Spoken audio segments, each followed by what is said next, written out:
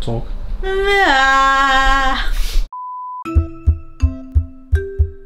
Ow.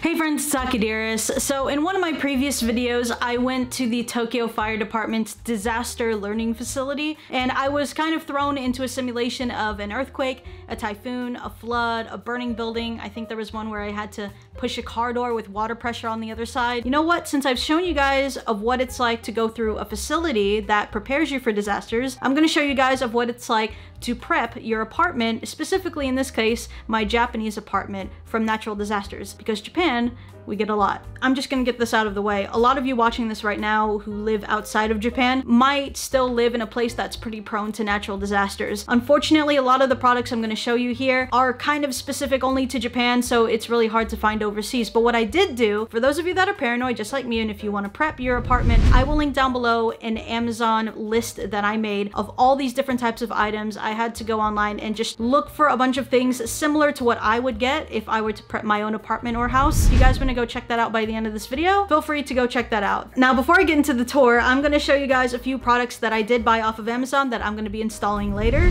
I don't know what the appropriate English term for these are, but they're basically wedge boards that you put underneath your furniture to stop it from moving. The reason why it's a wedge board is so that it changes the center of gravity so that the furniture, whenever the apartment or the house is shaking, your furniture just gets pushed up against the wall. I actually have a lot of these around the house, but for Joey's room, there's a lot of new things that he bought that is not earthquake proof right now, so I'm gonna go into his room and install these.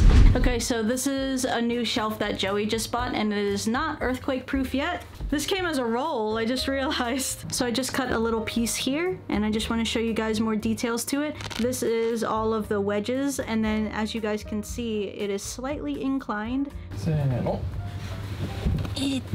More. Okay. Time to give it an earthquake test.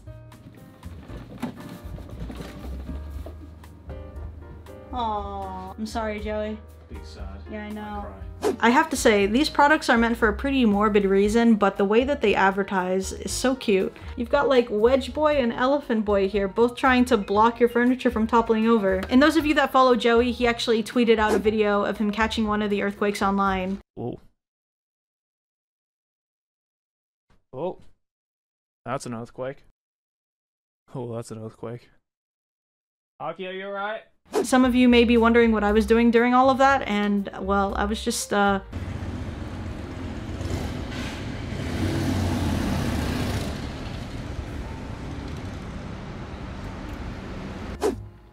you know, when you live here for a long time, you just kind of get used to it. It's to a point where I'm like, oh, it's not a level 5. Oh, I'm fine. The next product I got is sort of this lock for your cabinets. This is really good for cabinets that have dishes inside or a lot of stuff that can fall out whenever there's an earthquake. I'm on Amazon right now, and the closest that I could find to that product were these.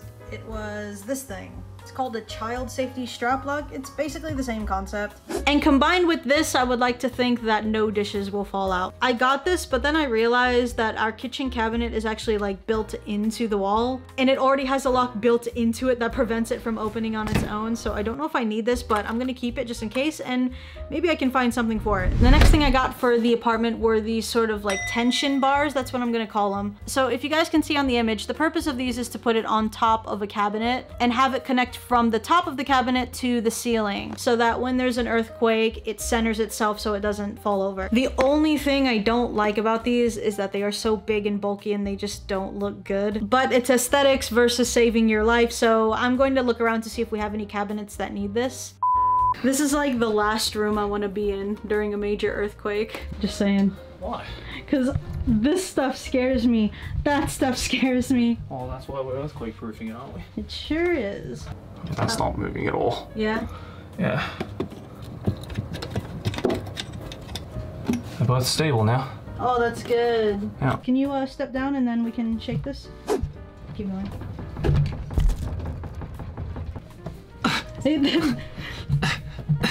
Nothing. It's like I'm pantomiming. This thing ain't moving. This thing's not moving. Yeah, your waifus are safe. Yeah. You're giving me permission to possibly damage your figures, right? Well, I mean, I know the numbers to your credit card, so.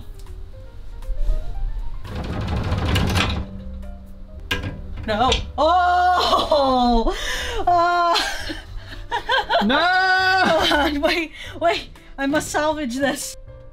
Look, given how hard I just shook that and only this little one fell, I think that you're pretty much good. One more earthquake product I want to show you guys are these earthquake gel pads. These are everywhere around the house, even under these figures. This is probably one of my favorite pieces of Japanese technology when it comes to earthquakes. It's just really, really sticky gel. You can cut it up to different sizes and put it underneath something and it helps keep it in place. And I'm telling you, this stuff is extremely sticky, but it doesn't leave any residue on you. So if there's anything a lot of people have probably heard about Japanese architecture, it's that a lot of buildings in Japan are specifically designed to withstand earthquakes. A lot of them have huge springs underneath. A lot of them are built certain ways from the inside where it sways back and forth. So I'm gonna demonstrate how this works as well as how Japanese technology under the buildings work. It's a very loosely put together demonstration, but hopefully this gives you an idea of what happens. So pretend that this piece of cardboard is the floor and here's your house.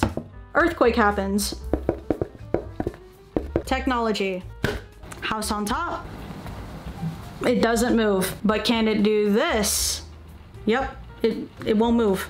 You might be wondering, how much do these cost? I got these from the dollar store for, guess what? $1, 100 yen. Really, like just $1 to save you thousands of dollars of damage? Definitely worth your investment. It's weird because as strong as they are, they're really easy to just take off.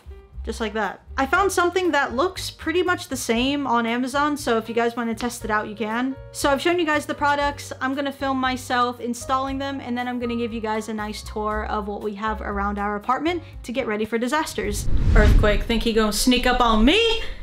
Hell no! So I'm going to take you to my prized collection of figures over here, and as you guys can see, there is nothing to protect them. They could fall at any moment, but feast your eyes down below, and there is a wedge board that I know it doesn't look like it should do much, but it actually does. We're gonna give it an earthquake test.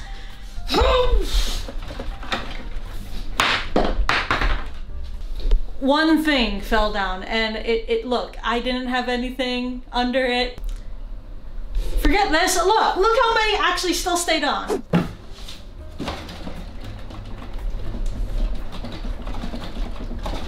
We're gonna do some zoom-ins. Yeah. The only thing that fell was Gundam Kitty, but Isabel, she's good. You're good. Atelier Riza, Miku, me. Yeah, she good. That's the most important bit. All right, let's continue with the tour. Okay, so over here in this corner was the thing that I was really paranoid about the most. It's my bookshelf, and there was nothing to cover this at first. So if it toppled over, it would cause a lot of damage. But down below, I do have two little wedge boards. And just to, again, show you a little demonstration, I'm gonna do an earthquake test.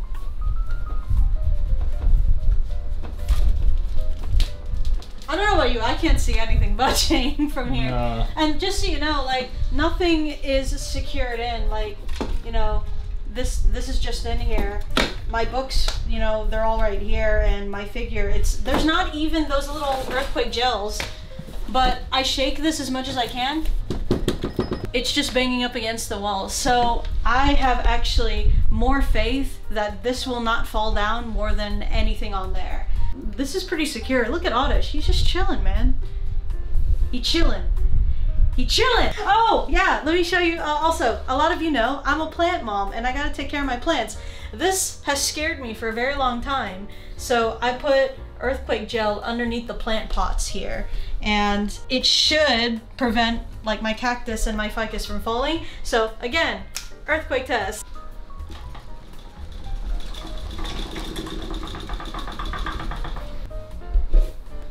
The fridge. There's nothing interesting about it. But next to it, we have the fire extinguisher, which I just recently bought because of the disaster video that I did at the Tokyo Fire Department. Since I learned how to use a fire extinguisher, I was like, oh great, I can use one. But I don't have one. So I bought one. And then another thing I bought, it will be right by this first aid kit. I put it conveniently by the stove because this is probably where a fire is most likely to happen. If for whatever reason you need something just really quick, this is a fire blanket, and it has the directions in English, and you just have to pull these two tabs, flip it out, and you got your fire blanket, and then you just have to put it over the flame hopefully we never have to use this, but you can never be too careful. I'm just a really paranoid person, so this is just a really good investment.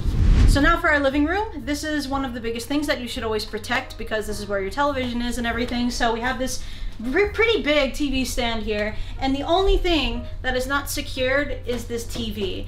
And I found online recently that there are little straps that you can like put on the back of the TV to prevent it from like toppling over. And what it should do when an earthquake happens is just kind of like go like this. But I don't have that yet, but I do have it on the Amazon list, which I will link down below if you guys want to get one for yourselves. But what I do have is 3 really big wedge boards underneath the TV stand here. Oh, what? I was about to fall. Oh, just him? I thought you liked him. Yeah, but I mean, like, you know, it's not like everything started falling. So the whole point of this isn't supposed to like tell you it's going to be foolproof. Like, things are going to fall, but it's just like minimizing as much damage as you can for the inevitable. Ah, yes, I forgot to show you guys something very important. My art. No, it's actually this thing. So for those of you that may or may not have seen my tour video of our new apartment when we moved in, because I didn't even like cover it in there, I don't think anyway. But what it is a fire door. And technically our apartment is like 2 apartments in one. So what this is for is that if one side of the apartment catches on fire, this will automatically open and block off both parts of the apartment so that the fire does not spread to the other side. It does suck, yes, for the person that is on the side with the fire, but also our apartment has, what do you call them, like, fire escapes? Yeah, fire escapes. I don't know, a lot of people were wondering what was behind here and why I wasn't talking about it. There was like a whole bunch of conspiracies. No, it's just a fire door. Actually, I think it's just a wall behind here. I do use this sink as a storage area for emergency supplies, and what I have in here is just some extra rice. I have some emergency toilet bags, and then I also have like some gas canisters along with a portable gas stove. This is something I've just wanted in general, but this is really good to have when the power goes out. And so depending on how long a blackout can last, it's always good to have extra canisters with you. And then may I also add the fact that my mom just sent me some food from America. So, you know, desperate times call for desperate measures, and this is one of them as a backup. I know it doesn't last forever, but I gotta keep something from home in case something happens. All right, so let me take you now to our tatami room. It's a little messy because Joey was just recording in here, but you guys may recognize these 2 really big manga shelves from all of Joey's videos. This is where he records, and this is also one of the things that I was really worried about that would really like topple over because there's just so much stuff.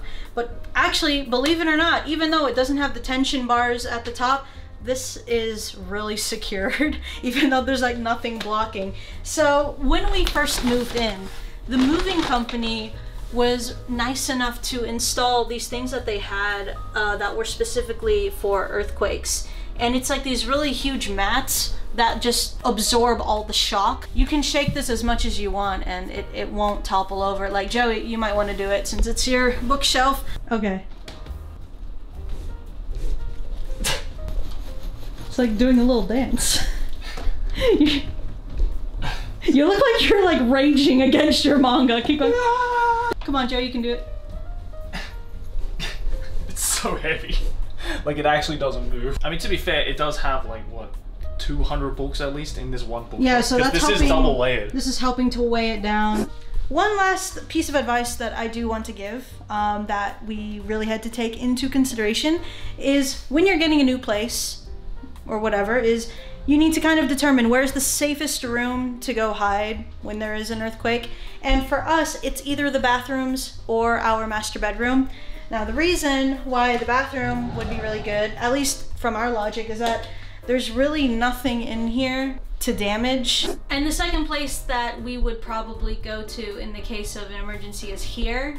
Because the reason why the master bedroom we thought was the safest is because, again, there's nothing above us that's really that bad. I mean, if things were toppling over in here, we could even just like go under the bed. Regardless of how prepped that this apartment is, maybe something will happen in the future where we have to evacuate. So right next to the front door is It's not here. What the fuck? Wait! Go back! You saw nothing! Well, what normally is in there is this.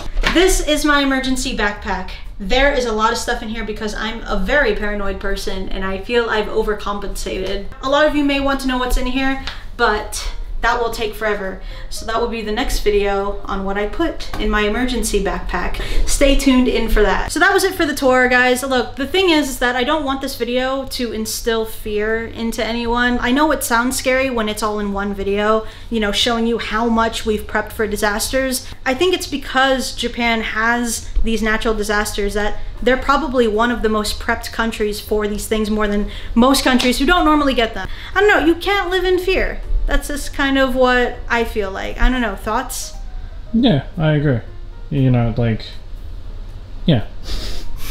I want this video to show people that as someone who lives in Japan, I willingly choose to stay here regardless of any of the natural disasters, because I don't let that control me, because anywhere you live, it's gonna have something, and I don't let the cons outweigh the pros when I live here.